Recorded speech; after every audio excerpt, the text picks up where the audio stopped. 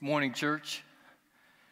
Thanks for gathering and being a part this morning as we gather to continue in our series in Psalms, a journey of worship. Last week we launched this series, and I really appreciated Keith walking us through Psalm 1, challenging me. What I choose to delight in will shape what I become. To me, the book of Psalms it meets me right where I am. And as I journey through life, as we journey through life, we walk through different situations, different things. Each of our journeys look different. And I think each of us find a connection, a way to relate to the different writings in Psalms. This morning, we're going to be looking at Psalm 34. And as we unpack this psalm, I want us to think about, through the testing of God, is an invitation to intimacy. David, he's the writer of this psalm, and I'd like to give us some context of how this psalm, or what was going on in David's life when he wrote this psalm. As you turn to your Bibles, some of your Bibles may have just the beginning piece of that, a heading there. It says, of David. So he's the writer. He pretended to be insane before Abimelech, who drove him away, and he left. So what's going on in David's life at this stage? That sounds pretty crazy for him to be acting like he's insane. As we look at David's life, God called David as a young man. He anointed him. He was anointed by Samuel. He was anointed to be the next king. And as he was anointed by God, it says the Spirit of God came upon him mightily. David was asked to serve Saul, who was the king. Saul had an evil spirit that came to him and troubled him at times, and David was a skilled harp player. And so when the spirit would come, they would call on David to come and to play his harp. And we see in David's life that God is with David, and he kills Goliath, and after he kills Goliath, he's a part of the army of Israel. He serves Saul in the military. And it says that every time that David went into battle, that he had great success.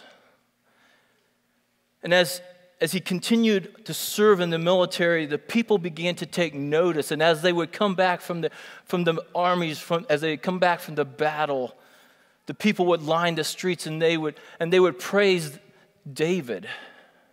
They would cry out and they would say, Saul has killed the thousands, but David his 10,000. And that created jealousy within Saul. Saul's fearing for his kingdom, and he wants to kill David. He wants to take him out. Saul has a son, Jonathan, and Jonathan and David become really close friends. And in this friendship, Jonathan actually chooses a friendship with David over his relationship with his dad. And he helps David escape, and he flees. David finds himself in a place where he's not even safe in his own country. He's afraid. He doesn't know who he can trust. And so he actually flees to an enemy city, to the city of Gath. It's a Philistine city, to hide from Saul. And it is there in the city of Gath that David is noticed by his enemies. And he's brought before King Abimelech, and he pretends to be insane. He slobbers, and he allows so much slobber to come out it runs down his beard, and he scratches on the walls. He's playing the insanity piece here. The king gets frustrated, and he says, why did you bring this guy in here? And he drives him out of his presence. And so David escapes. And this is the context that David writes this psalm. And again, as we share and as we unpack the psalm, David is being tested. He's going through a severe test, and he finds that in this time of testing, he finds an incredibly deep relationship with God. So we want to read Psalm 34, and I would just ask, if you can, would you stand with me as we read the Word of God?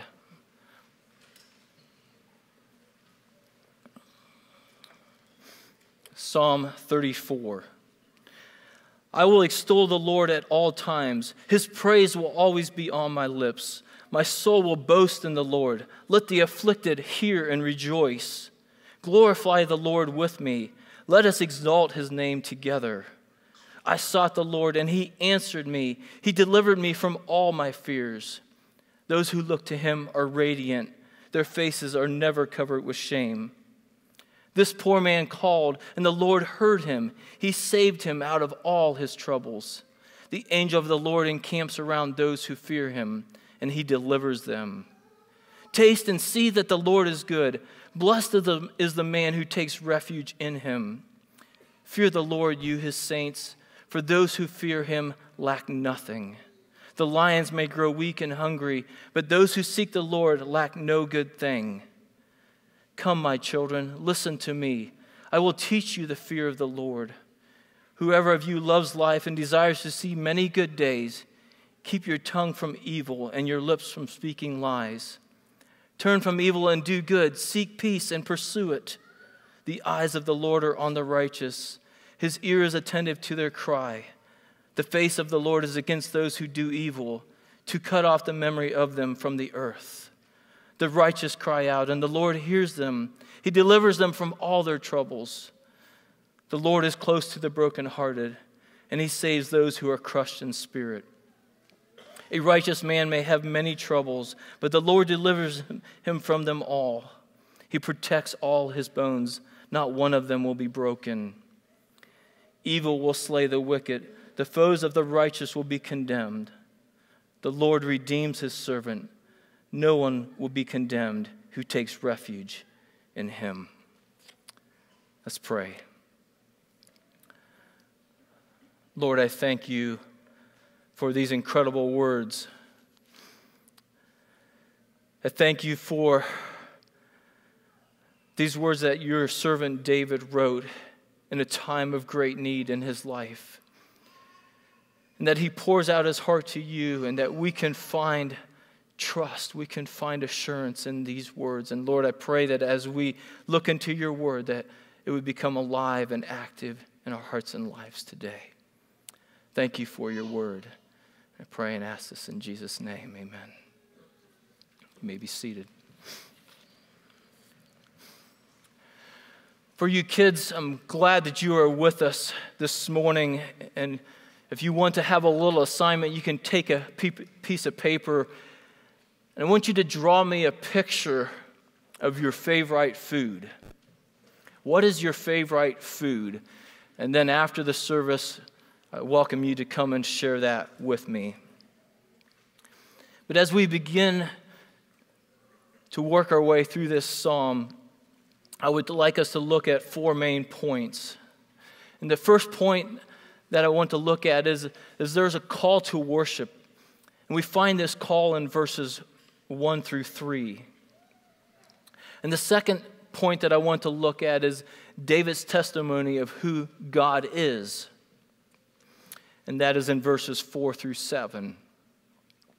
The third point, and I believe this is this is a key verse in Psalm 34. It holds an invitation for all of us. And as we look at this invitation, we want to unpack what is that invitation. And our last point being righteous living. How do we live righteously?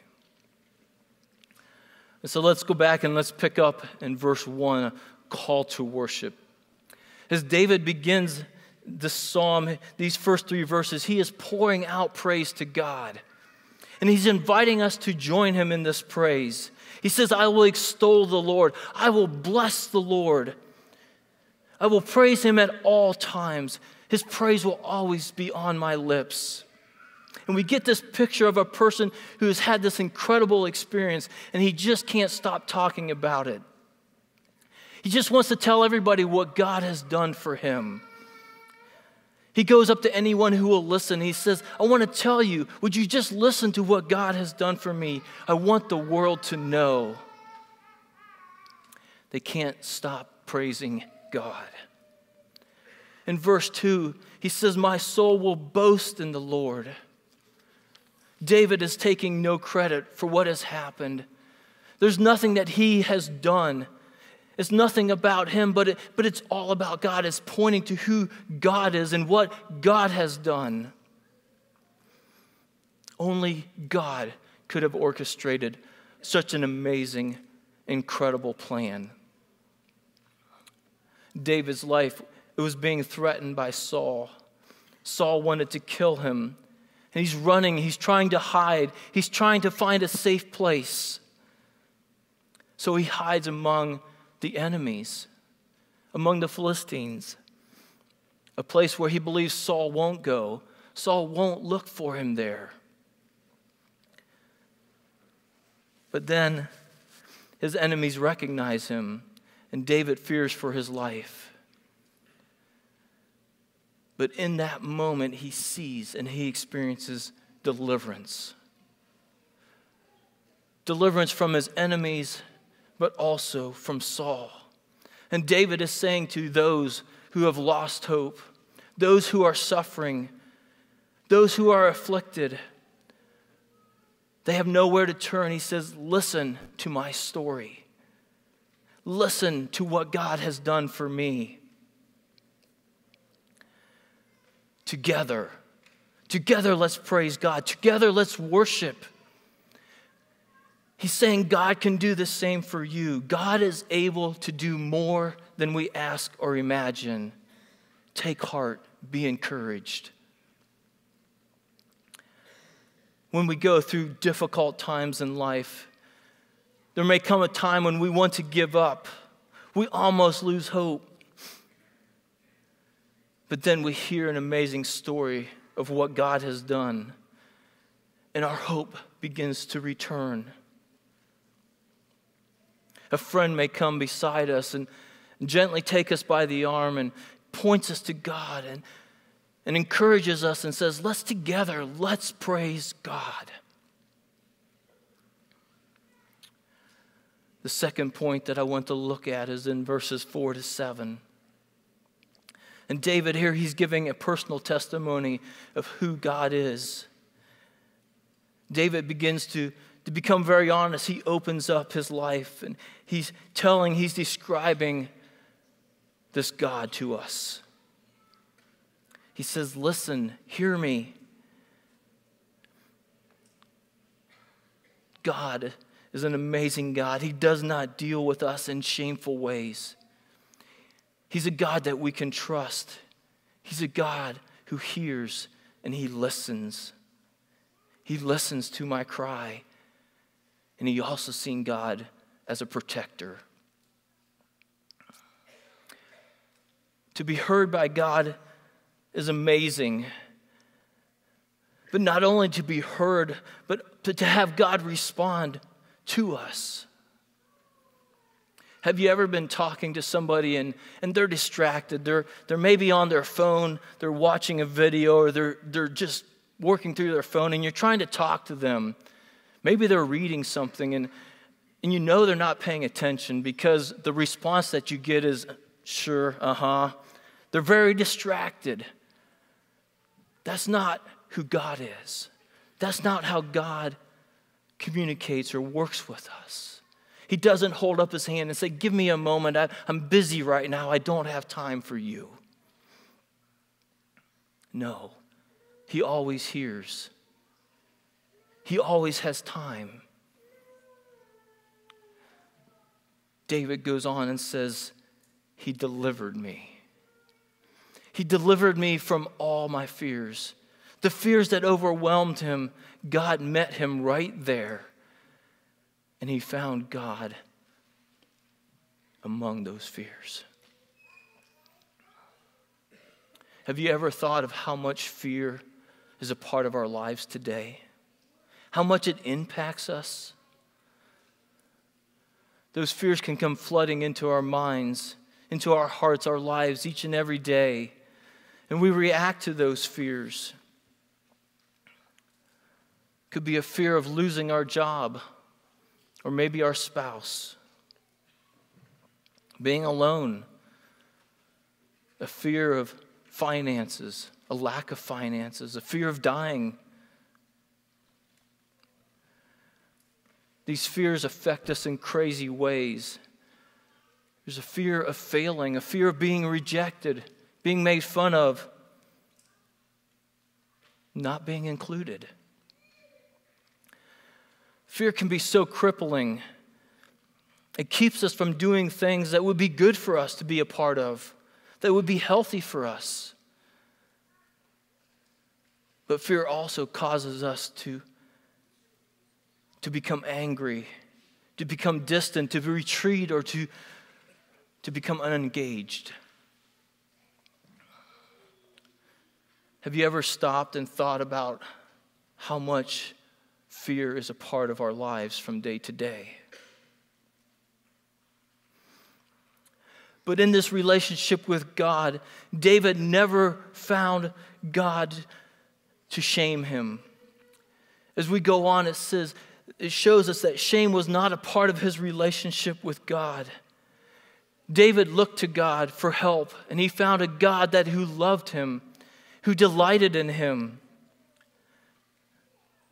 David is saying there is never shame in running to God. God never shames us, and he's never ashamed of us. He doesn't seek to control us through shame or embarrassment. I believe that there's many people who live lives in shame, maybe ashamed of what they've done, of the past, and they think that God is ashamed of them, ashamed of a habit that they've tried to get rid of. We hang our heads and we're unable to look to God. We think that God is disappointed in us. In those times, we lose identity, we lose our value, and we can't receive the love that God has for us, that God wants us to receive. Now, I want to be very clear that God doesn't tolerate sin. When I sin, he doesn't just shrug it off and say, it's not a big deal. No, God, he's a righteous God. He's a just God.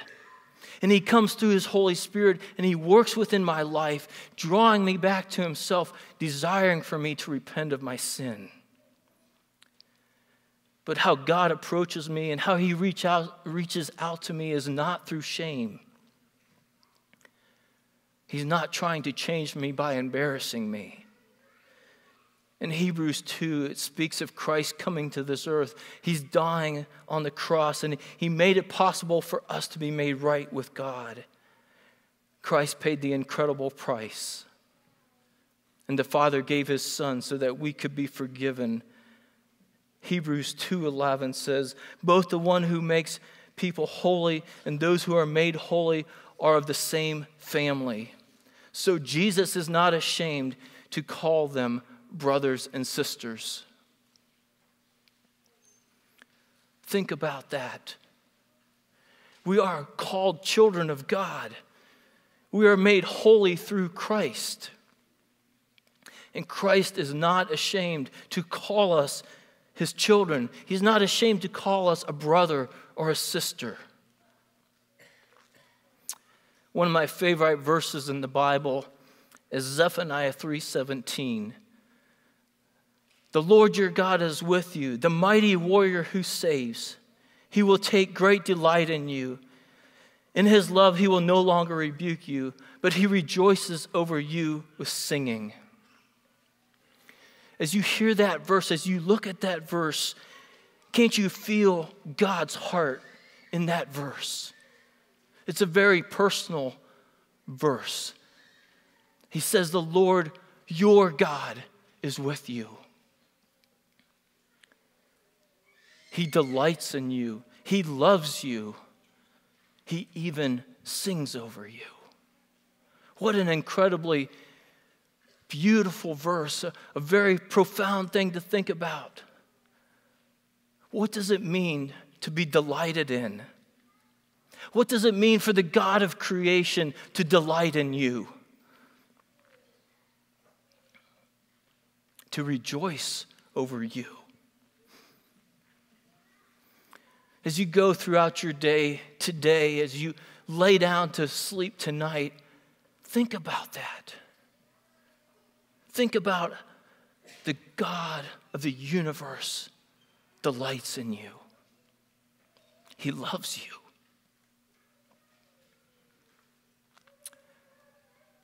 David refers to himself as a poor man. This was before he was a king. He was just a young man. But we can take comfort in knowing that no matter who we are, no matter our social status, whoever calls out to God, God hears, He cares, He protects, He rescues. The third point is an invitation for all. In verse 8, I believe this is the key verse to the chapter. And this is where we find an amazing invitation for all of us. And David, he's been sharing how he has personally experienced God. And now it's as if he stops and he says, don't just take my word for it. He says, taste and see. You yourselves try this. Taste and see that the Lord is good. It is through the testing of God is his invitation to intimacy. And in these next few verses, in verses 8 through 11, there's actually two invitations here. Verse 8, taste and see that the Lord is good. Verse 11, come my children, listen to me. Probably most of us like invitations, or we may like trying something new. I don't like or enjoy going and buying a new car, but when you go and you're looking at a new car, the car salesman comes out and he wants to tell you all about this car. The interior's been updated, the seats are amazing. It drives, it handles really well, it's smooth, and the engine is really incredibly powerful. And he's telling you all of these things about it. And then what's he say? Take it for a test drive, right? Check it out. Try it for yourself. Sit in it. See how it feels. Drive it. See for yourself how smooth it is. It's amazing, right? He wants you to experience it for yourself. Some of you may want to go and check out reviews of a product that you're considering. You want to know what other people are saying about this. David here, he is in the midst of a hard and difficult test. It's a life and death test. And he's just experienced God. David says, trust God. Taste and see for yourself. See that God is good. You personally need to taste this. You personally need to experience God. You can depend upon God. You can trust Him no matter what you're going through. It's through the testing of God is His invitation to intimacy. Verse 9, fear the Lord, you His saints, for those who fear Him lack nothing. In the middle of these two invitations, we find it's a call of God. It's a call of a life of obedience, of devotion to God. To fear the Lord is a call of a life of obedience to Him.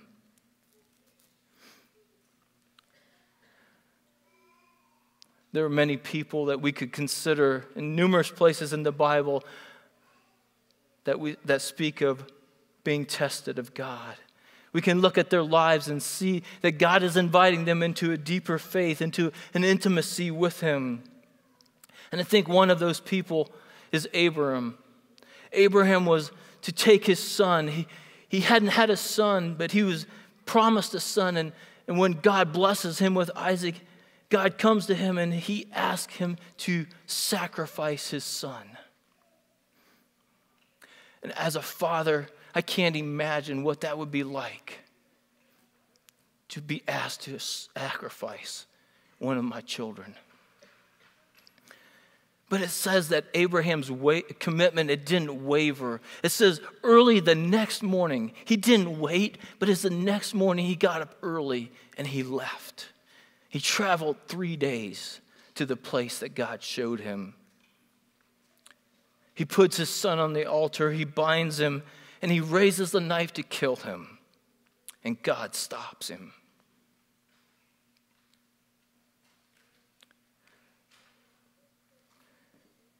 God responds to Abraham.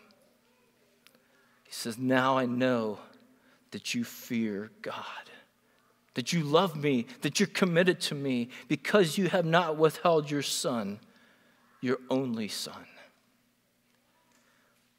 The faith, the intimacy, the relationship of God and Abraham is amazing. And we see in Hebrews 11 that Abraham is recognized for his faith in God. I think Abraham would agree with David and say, taste and see. Job, another man who was tested.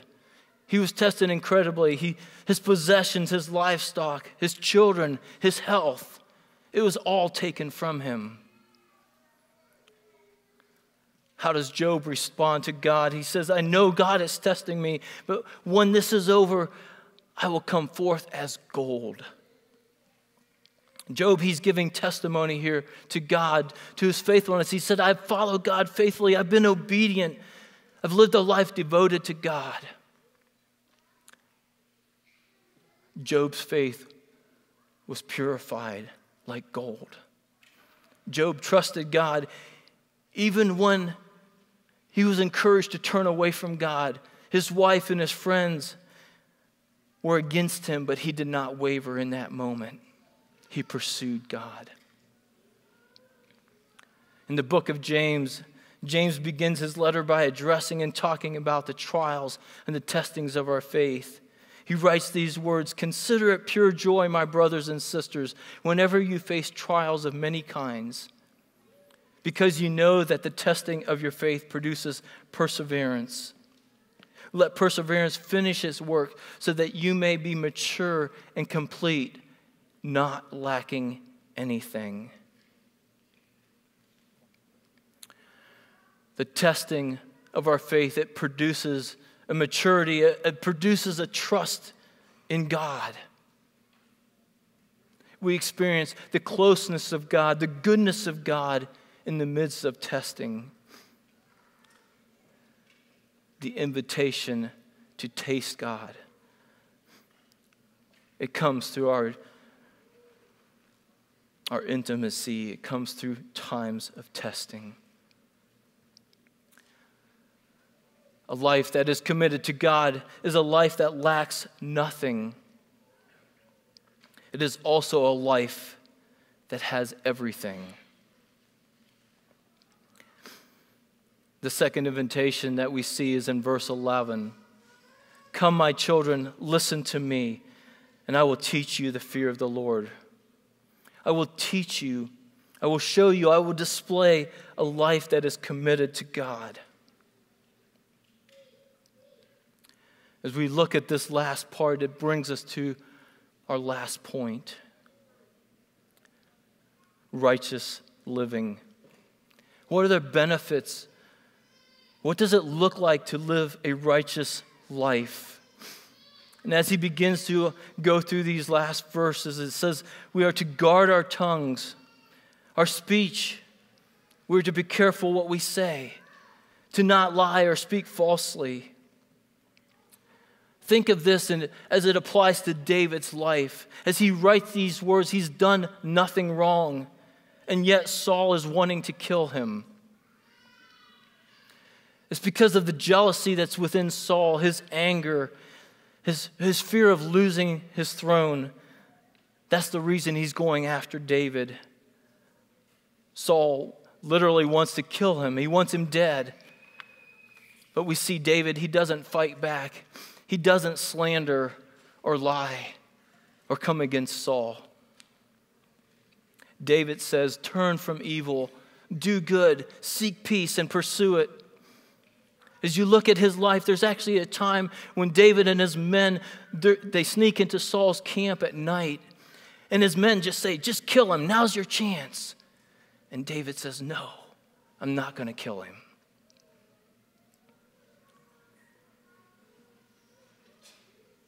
David knows and sees that God is attentive.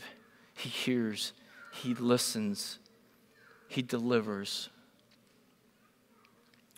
And most importantly, he's close. He's right here with us. Verse 19 again speaks of the righteous person. It says they may have troubles. Never think that because you're pursuing God, that you're seeking to live a life of peace, you're seeking and desiring to live righteously, that your life will be trouble-free. I would say it's quite the opposite. God allows us to experience troubles and testing. In John 16:33, Jesus is speaking here. He says, I have told you these things so that in me you may have peace. In this world you will have trouble, but take heart. I have overcome the world. Our last verse gives us promise. It gives us a promise to hold on to. Those who run to God, those who look to Him, they will never be condemned. He will never turn you away as His child. No, He will not turn you away because He delights in you. He will redeem you. This morning, I pray that your heart has been encouraged. I don't know the journey that you're walking or the season of life that you may find yourself in right now. Maybe God has done something incredible in your heart, and your heart's just overflowing this morning, and you're worshiping, and you want to tell everyone what God has done. He's answered a prayer. There's a relationship that's been restored, and you're praising God. He's brought a job to you that you've been praying for a really long time. Rejoice, and you want to tell your friends, you want them to rejoice and worship with you. And I would say, praise the Lord, let's do that. But maybe you're walking through a season of life where God is testing you. You sought to live a righteous life, and people are coming against you. It seems like your enemies, they might overpower you. You don't know where to turn or who to trust. Be encouraged this morning. Jesus is reaching out to you. Taste and see. Taste and see that the Lord is good. This is an invitation for all. It's an invitation for us to grow in our faith, in our intimacy, in our relationship with God. He wants that relationship to become deeper. And it is through the seasons of testing our faith becomes richer. No, the Father, He doesn't want to destroy us. He doesn't want to push you away. Actually, He desires to draw you close. He wants you to come to Him. He invites you into a deeper part of His love. Let's pray.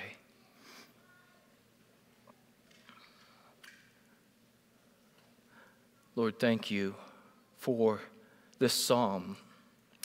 Thank you, Lord, for who you are and that we can worship you, that you hear our prayer and that you are with us every moment.